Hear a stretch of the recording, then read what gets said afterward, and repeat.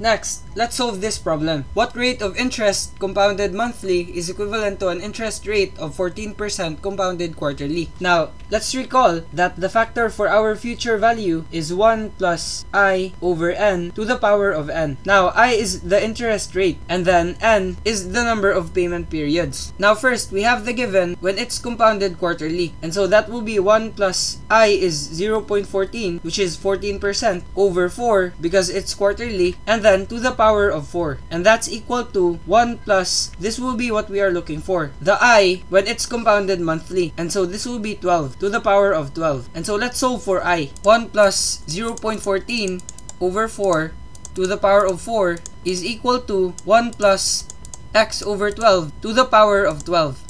And so this will give us 0.138399, and let's multiply that by 100.